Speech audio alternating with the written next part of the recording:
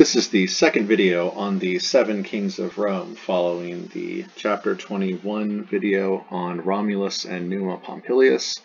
This video will cover the last 5 Kings of Rome, reviewing them all. King number 1, Primus Rex Romulus, a Latin, Numa Pompilius, a Sabine. We'll talk today about Tullus Hostilius, a Latin, then Ancus Marcius, a Sabine, Lucius Tarquinius Priscus, an Etruscan, Servius Tullius, an Etruscan, and Lucius Tarquinius Superbus, who is also an Etruscan. So we'll start with the third king of Rome, Tullus Hostilius. So he reigned after the second king of Rome, Numa Pompilius. And remember, Numa was very religious-minded. It's very peaceful. Tullus Hostilius, as his name Hostilius implies, everything except. He repressed a lot of religious institutions, started by Numa. He was much more concerned with warfare. Besides supposedly building the Curia Hostilia, the Senate House, which was named after him, Hostilia, until it was burnt down during the 1st century BC. Tullus mainly concerned himself with war. He's very warlike. He declared war on Alba Longa, which of course is the mother city of the Romans. That's where Romulus and Remus came from. So, declaring war on Alba Longa, the Albans and the Romans were fighting, and in the midst of their fighting, they realized that there were a set of triplets on the Roman side and a set of triplets on the Alban side. And of course, this has to be an omen from the gods. So we're going to have these triplets fight each other, and whichever set of triplets wins, that's the city that wins the entire war. So no pressure, guys. So we have the Roman triplets, the Horatii, the Horatius brothers, and the Alban triplets, the Curiatii, the Horatius brothers. And here we have Jacques-Louis David's very famous Oath of the Horatii. See the 3 Horatius brothers giving the very Roman and fascist salute to their swords. They're swearing upon their swords, that's their dad, that they will fight, they will destroy the Curiatii and the Albans for the glory of Rome. And here we have the family of the Horatians weeping, and of course very sad, because it's a very exciting yet somber moment. So what happened was that the battlefield was made empty, and the 2 forces formed a ring around these 2 sets of triplets, and they fought. 2 of the Horatius, the Roman brothers, went down pretty quickly, but the last Horatius brother, the youngest one, of course, got to be the youngest, his name was Publius, he had managed to wound all 3 of the Horatius brothers, and he managed to separate them. So he would run a ways, and then they would run after him, and they would become separated themselves, and he would turn around, and he would kill them one by one after wounding them. So finally, killing the last one, victorious, he took the bloodied mantle from his Alban foe, wrapped it around himself, and he was picked up, carried by the Roman citizens. When he was taken back to Rome in triumph, his sister, Camilla, saw that he was wearing the bloodied mantle of his foe, of the enemy that he had killed, and she recognized it as the very mantle, the very cloak that she herself had woven, because she was betrothed to that very Curiacious brother, that Alban brother, that her own brother had killed. So when she saw that her betrothed had been killed, she began to cry and weep and scream lamentations. When her brother realized what was happening, that she was lamenting over a fallen enemy, he jumped down from the shoulders of the Romans and he killed her on the spot, saying that no Roman should mourn an enemy. And yes, that escalated quickly. The people were outraged. They arrested him on the spot, put him on trial, and they planned on executing him for killing his sister, for sororicide. But the father, also named Publius, spoke in his defense, saying that he had lost all of his other sons. This was his only son left to him. Please do not execute my only son. And the sentence was commuted, so he was not put to death. This may be the origin of the Roman idea provocatio ad populum, so provocatio ad populum, a calling out towards the populace. Basically, you would, if you were condemned to death or another high crime, you could appeal to the people. You could ask the people, the Roman people, if they would intercede on your behalf. If, people of Rome, should I have to be executed for what I did? And if the majority of the people cry out and side with you, then you can have your sentence commuted. And this may be the origin of that. So the Romans won the war with Alba Longa, and Alba Longa was forced to become a client or vassal state to the Romans. The Alban dictator, who has the best name ever, Medius Fufetius, did not keep his faith to the Roman king Tullus Hostilius. So in the next war that Tullus, the Roman king, fought with the Etruscans, who the Etruscans famously live, here's Rome, the Latins, Etruscans live over here across the river. You can also see where the Sabines are, and the Samnites, and the Umbrians. So when the Alban king, Alba Longa is like somewhere around there where the M is in Rome, when the Alban king was supposed to pledge his loyalty, pledge his troops and his army to the Romans to fight against the Etruscans, he did not do so. He withdrew his forces. Now, bad luck for him, the Etruscans lost that battle. The Roman king Tullus Hostilius won it, and when he got to Medius Fufetius, he punished him by tying one side of his body, so an arm and a leg, to one chariot, and the other side of his body, the other arm and the other leg, to another chariot. And he had the chariots, which were of course tied to horses, gallop off in different directions, because just as his loyalty had been divided, just so shall he be divided. And that apparently was the first time that had ever been done by the Romans. And maybe I think the last time also. I'll have to double check. So Tullus Hostilius, a little bit of a hostile dude, he failed to properly pay heed to the gods. He totally ignored the gods, thought that it was not his place as king to have anything to do with the divine, which is wrong, because the Roman office of Rex, king, one of your duty is that you are king sacrificer. You're the chief of religion, chief sacrificer. And that's the way it was up until they came up with the office of Pontifex Maximus. So he totally ignored that aspect of his job, did not pay heed to the gods, so the gods saw fit to punish him in various ways. One of the ways in which they made stones rain on the Alban Mount, on Mount Alba, at Alba Longa. So it rained rocks, and that of course freaked people out. And they begged Tullus to do something about it, and he, just rocks, who cares? Rocks. What about rocks raining down from the sky? Sure, that happens all the time somewhere in the world. At which point plague hits the city of Rome, and it strikes Tullus, of course, particularly badly, because, of course, hubris against the gods. This is when he, plague-ridden, rides out to the Alban Mount to try and make a sacrifice to Jupiter to, I'm so sorry, please, I really didn't mean that. If you could just get rid of the plague, stop making it rain rocks, this could work out, right? We could come to some sort of agreement. He does the sacrifice improperly because, of course, he never really paid attention, and Jupiter was so done with him that he just nuked him on the spot. Just threw a lightning bolt and vaporized the king. So that was the end of him. The next king, the fourth king, was Ancus Marcius, who was a Sabine, and like his Sabine predecessor, Numa Pompilius, he was big into religion. He revived almost all the religious institutions that were suppressed by the third king, Tullus Hostilius.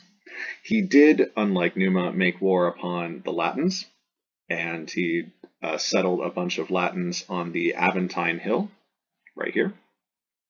He built the bridge across the Tiber here at the Sublician Bridge. This hill right here, no, it's not labeled, but it is a hill. It's called the Janiculum Hill, and of course it's across the Tiber River in Etruscan land. So Ancus Marcius, the fourth king, led a foray across a bridge that he had built, the Sublician Bridge, into Etruscan land, made Roman fortifications here on the Janiculum Hill, built a wall like this to fortify the hill, put a flag on it so that if the Etruscans were to attack, the Romans would raise the flag. And this held true for centuries, even after the Etruscans were destroyed. If anyone raised that flag on the Janiculum Hill right here, the rest of the city sort of went on lockdown, even after the Etruscans were gone. Happened in the 1st century BC. So he took some land from the Etruscans, fortified that place. He built quite a bit, founded the port of Ostia. So Ostia is at the mouth of the Tiber River, so that's Rome's seaport. He fell ill, and it seemed to be an illness of natural causes. And when he fell ill and he was near dying, his vizier, so his right-hand man, his sort of minister of affairs, an Etruscan who was named Lucumo. Lucumo engineered so that as the king Ancus Marcius was falling ill, the 2 sons of Ancus would be out of the city. So I think he told them to go hunting, or, your father's not having a good day. I'll check up on him in a little bit. If you guys, just to get your mind off things, why don't you go hunting or something? That's just something where you're not just waiting around for updates on your dad's condition. Just something to take your mind out. Go take the dogs, take the horses, go get some running in, go hunt for a little bit, and then come back. Of course, while they go out hunting, he closes the gates of the city and organizes himself to be king, because, of course, Ancus Marcius has been dead for a while. And he's, of course, been lying to his sons. So while the 2 sons are out, he has a vote put together that he himself is made the king, and he wins that vote. So an Etruscan named Lucumo becomes king. Now, he is known by his more Romanized name, Lucius Tarquinius Priscus. And an explanation of where he came from in his name is that, yes, he's known as the Etruscan Lucumo. Etruscan word for king is Lucumo, so coincidence. He had left Etruria, I don't think it's on this map, the Etruscan city of Tarquinii. So he's from Tarquinii, hence his name, Lucius Tarquinius. And he had left Tarquinii with his wife Tanaquil for better prospects across the river, the Tiber, in Rome. While he was entering the city, an eagle swooped out of the sky, grabbed his hat, the cap that he was wearing on his head, circled his head 3 times, then swooped down, put the cap back onto his head, and then flew off. And Tanaquil, the wife of Lucius Tarquinius of Lucumo, was well versed in prophecy, and she interpreted this to mean that the eagle, which is Jupiter's bird, which is Jove's bird, had flown down from the heavens, had taken a hat off his head, circled his head 3 times, which is a favorable omen, and then had placed the hat back on his head as if the eagle, Jove's bird, were crowning him. So she realized that big things, regal, kingly things, were probably going to come from this man. So the 2 of them, both Lucumo, we'll call him Lucius from now on, and his wife Tanaquil, they engineered it so that they ingratiated themselves to the royal family with Ancus Marcius, and that's how he got to become the right-hand man, the vizier of the king Ancus Marcius, and that's how he was able to engineer so that the sons of Ancus would be out of the city when the father, the king, died, and then he would engineer himself to become the next king, and it worked. So this first Etruscan king, he increased the number of senators. He built the early Circus Maximus, the chariot, the racing ring. He started the construction of the Temple of Jupiter Optimus Maximus, which is Temple of Jupiter on the Capitoline Hill, right here. And he built the Cloaca Maxima. And the Circus Maximus is right here. It's nestled between the Aventine Hill and the Palatine Hill. It will not become a permanent structure for many centuries, but Lucius Tarquinius Priscus was the first to sort of lay the foundations for it.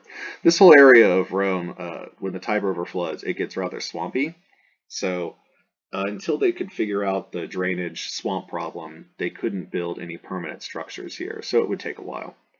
He also built the Cloaca Maxima, and the Cloaca Maxima, I believe it starts at the Esquiline, and it's the big sewer that runs underneath the city, and it empties into the Tiber River.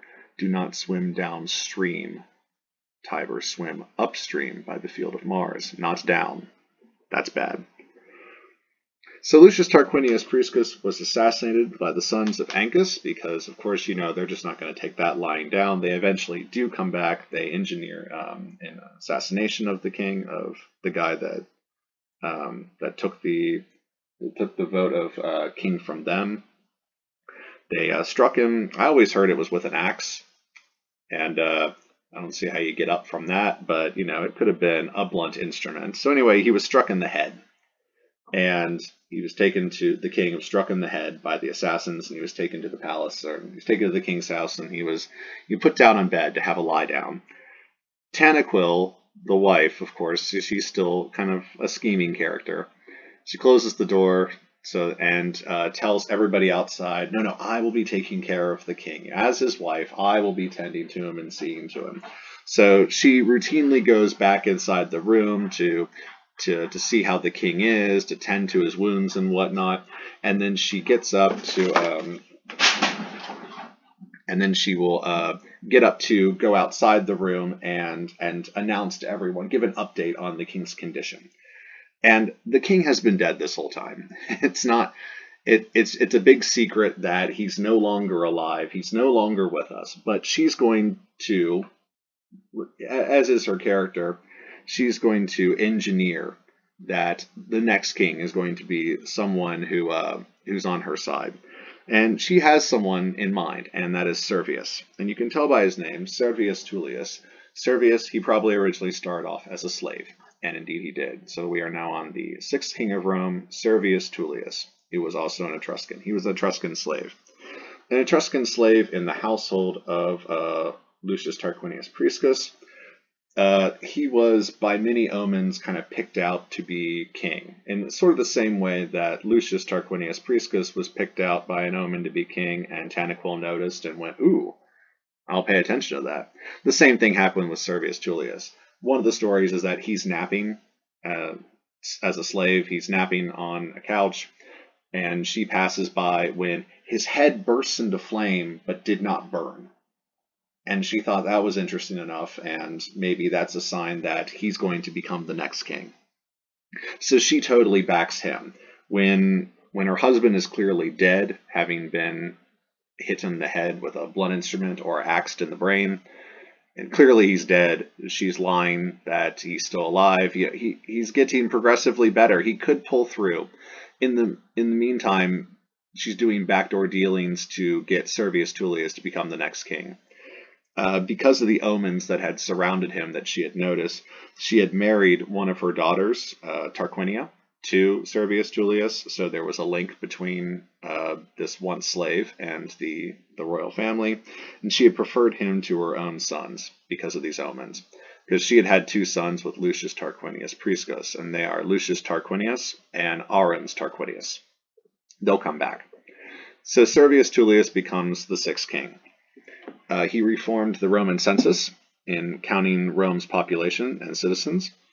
He divided the city into wards, or regiones, regions, built a wall around the city, and this you can see right here, the Servian wall, the Murus Servii Tullii, and remains of that wall exist to this day. You can still see some small parts of this wall still standing in Rome today.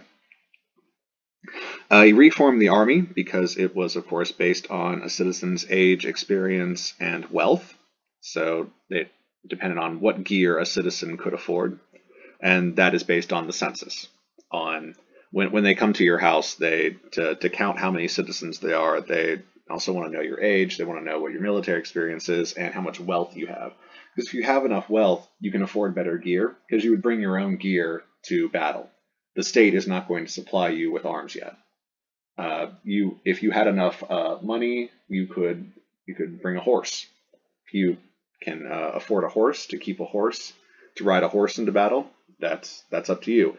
And you would be in a higher class, which come to be known as the equites, the knights, the horse riders, because they have to have enough money to own and keep a horse. Servius Tullius, the 6th king, had married his 2 daughters off to the two sons of the previous king, Lucius Tarquinius Priscus. So he has two daughters, Tullia I and Tullia II, Tullia the elder and Tullia the younger. You can call her Tullia Prima and Tullia Secunda. And he marries them off to Lucius Tarquinius and Aruns Tarquinius, the sons of the preceding king. It is Tullia the younger who is the evil one. She wants to hook up with Lucius Tarquinius, who is also the evil one. Lucius Tarquinius wants to hook up with Tullia the younger, the evil one. But they're married to the different sibling. Lucius is married, because he's the elder Tarquinius, he marries Tullia the elder, and Tullia the younger has married Aruns Tarquinius, the younger Tarquinius. So the two evil ones, that's Tullia the younger and Lucius Tarquinius, they kill their respective spouses so that they can then marry each other and create an unholy union of evilness. So they hook up, they marry, they one day go to the Senate under armed guard. They have a retinue of armed people amongst them. They go into the Senate and they begin to criticize Servius, who, for Tullia, that's her father. And for Lucius, that's his father-in-law. They refer to his servile slave origins. They begin to criticize him for favoring the poor instead of the proper good patrician citizens of Rome. They call him a traitor.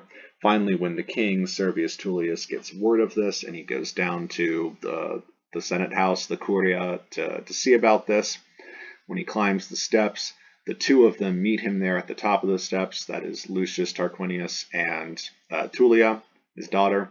And they push him, the king, down the stairs, and there he falls to his death at the bottom, having broken his neck.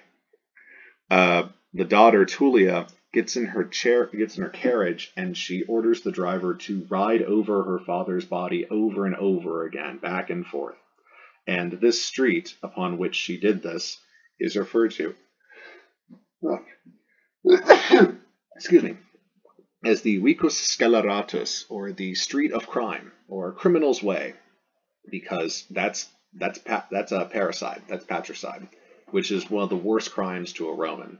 So for Tullia to murder her father and Lucius Tarquinius to murder his father-in-law, well, he's given the nickname Superbus, and this is, of course, the seventh and last most evil king, Lucius Tarquinius Superbus. Lucius the arrogant, Superbus, the arrogant, the haughty, the proud. Lucius Tarquin the proud. And of course, he's the really, really bad king. He's the one that killed senators and citizens, and he did all sorts of evil, bad stuff. He's the father of Sextus Tarquinius, who goes on to rape the Roman matron Lucretia. And that, of course, begins the Roman Republic.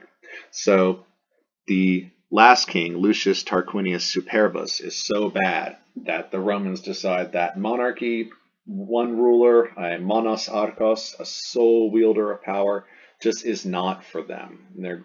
And this is what wakes them up to the idea of checks and balances, that they're not going to put all power into one person. So it's after Lucius Tarquinius Superbus where we get the Republic. So remember, all of these kings in order: Romulus, a Latin; Numa Pompilius, a Sabine; Tullus Hostilius, a Latin; Ancus Marcius, a Sabine; Lucius Tarquinius Priscus, an Etruscan; Servius Tullius, an Etruscan; Lucius Tarquinius Superbus, an Etruscan.